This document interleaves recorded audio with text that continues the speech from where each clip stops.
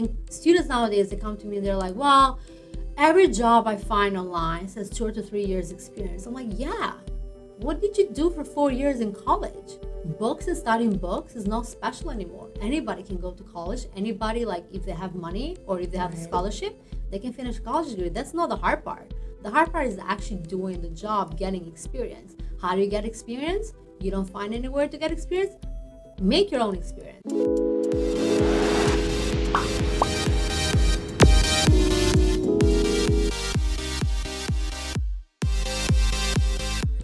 What's the difference between those who hit the American dream and those who don't, right?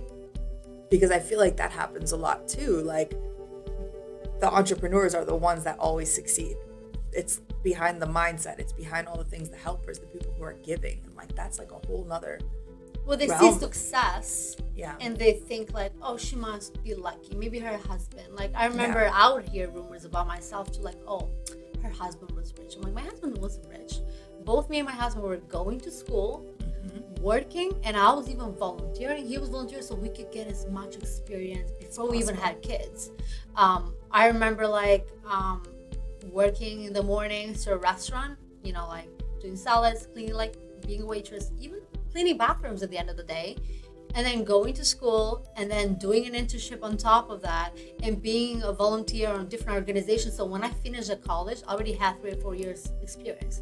And students nowadays, they come to me and they're like, well, every job I find online says 2 to 3 years experience. I'm like, yeah, what did you do for 4 years in college?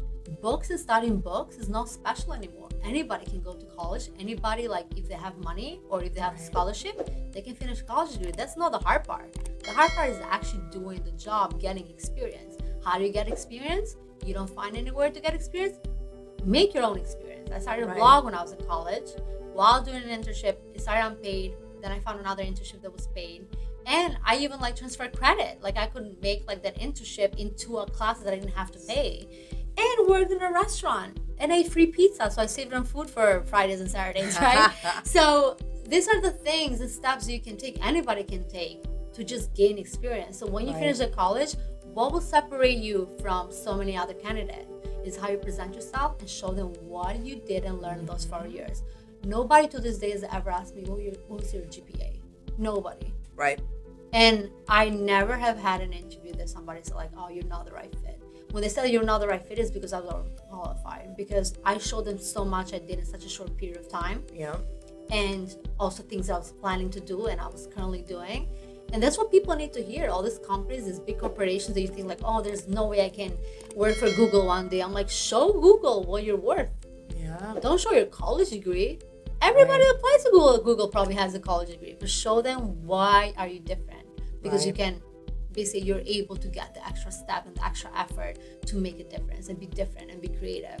That's, I think, what separates you from anybody. And the same thing for entrepreneurship. Is if you're just doing like whatever everybody's doing, you're not really succeeding. You're not going anywhere. Be bold, be different. Like, look at like what is going on and be like, I'll do the opposite. And then you just go with that flow.